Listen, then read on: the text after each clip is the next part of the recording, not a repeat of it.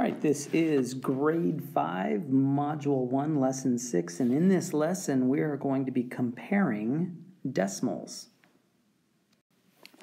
So in Eureka Math, parents and teachers, what we're going to be doing is we're going to be maybe doing something other than the traditional way of being taught how to compare decimals. I'm going to focus what Eureka Math does is they use the place value chart a lot. So this place value chart, and what they're asking us to do is to put these numbers, these two decimals, in our place value chart. So we're going to start with 16.45,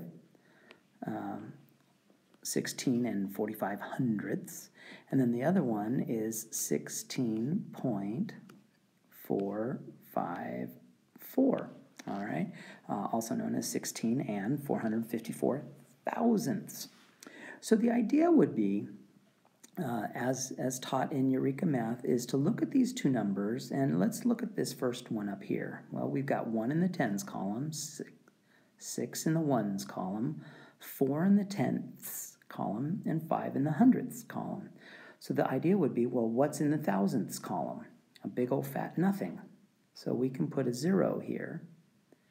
And now this allows us to look at these two numbers, and we can see that this first number up here can be thought of, and now I'm going to slightly deviate from Eureka Math a little bit, but we can think of this as 450 thousandths, like that, versus the other one is 454 thousandths.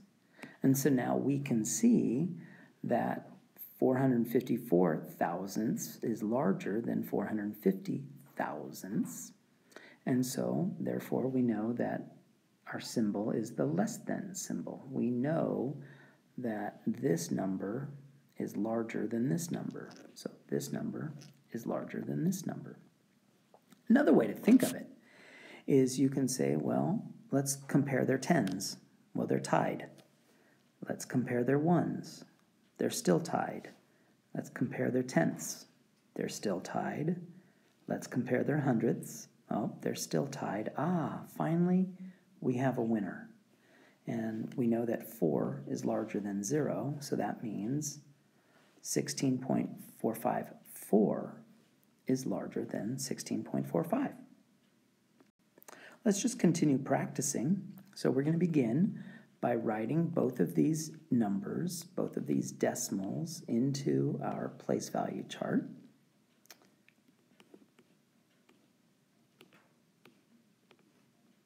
All right. Now here's the thing. Teachers, you know this, but a lot of students will say, 10 is smaller than 99. Therefore, they're going to erroneously, or students are going to mistakenly think that this number is smaller than this number, because of course 10 is smaller than 99.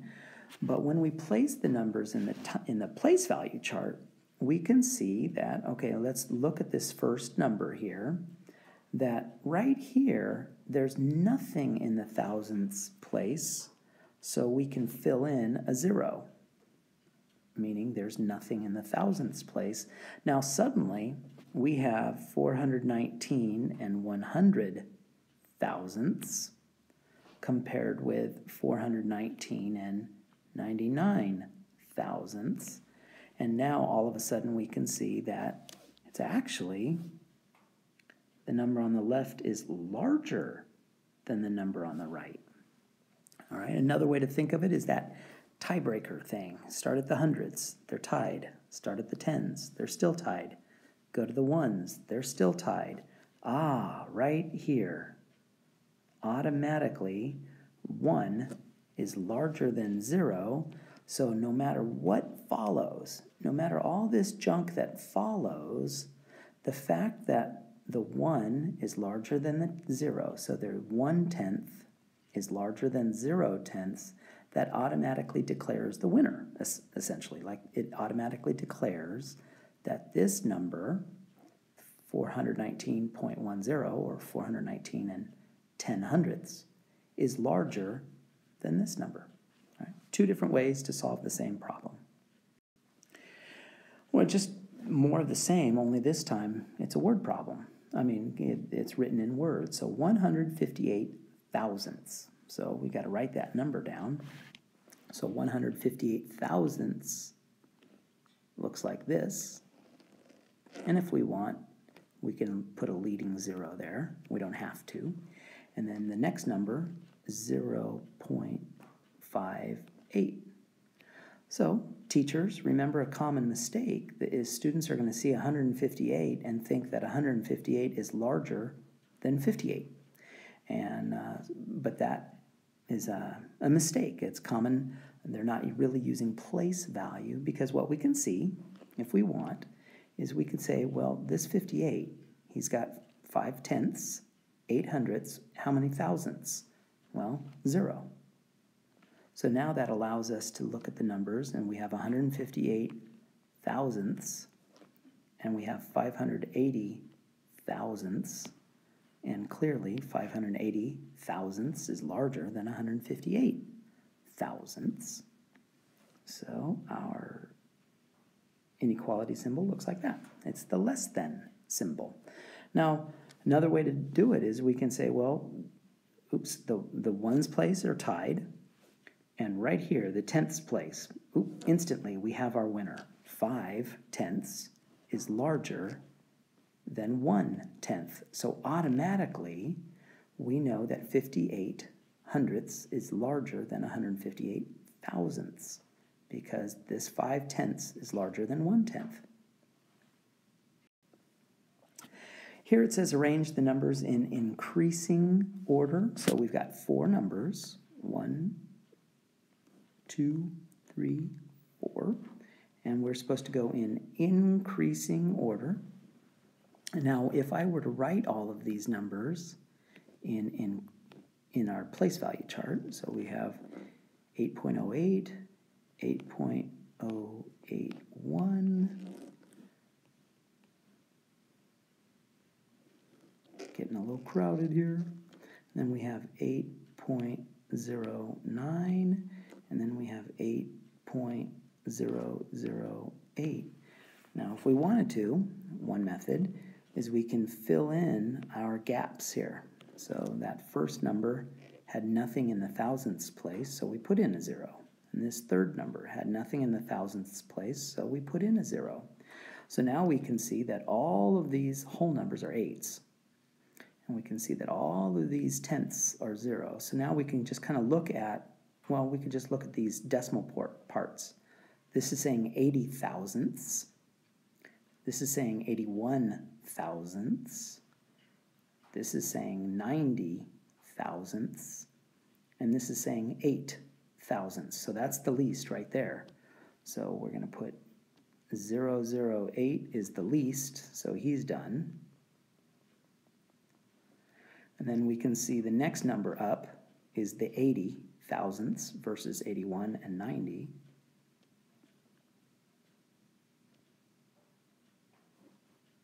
Notice I only put the 0.08.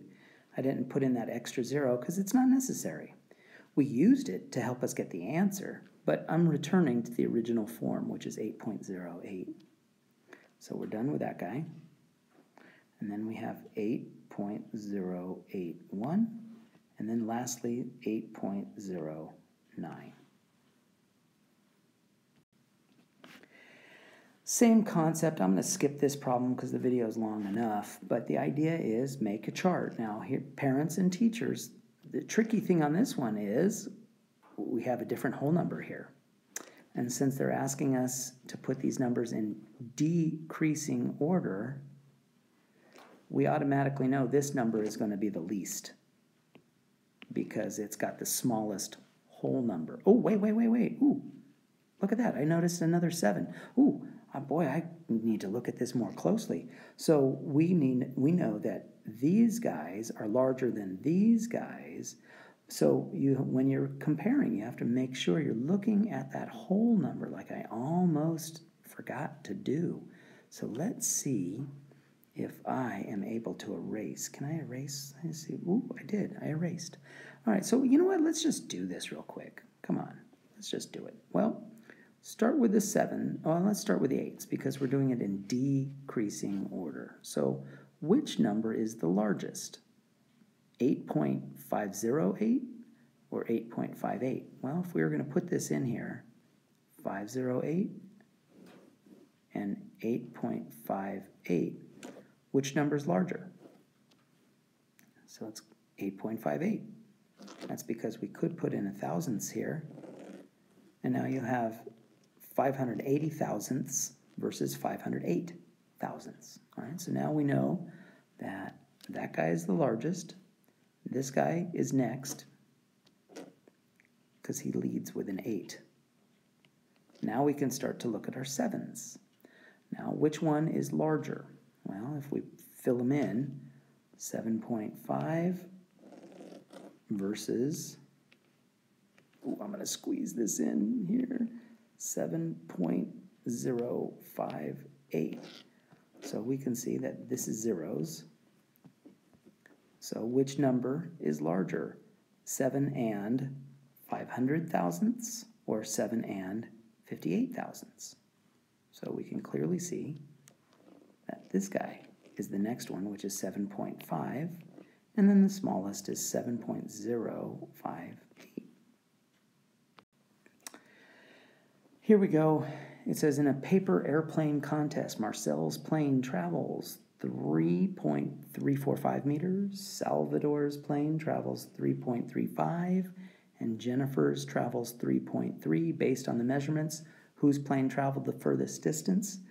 Teachers, I'm not going to finish this problem, but I am going to say this is one of those classic examples, perfect opportunity for the students to put their values into a place value chart and to practice filling in tenths, hundredths, thousandths, and then ones, tens, and hundreds. All right, perfect opportunity for them to practice filling in a place value chart. And that wraps up Grade 5, Module 1, Lesson 6, where we are using the place value chart to compare decimals.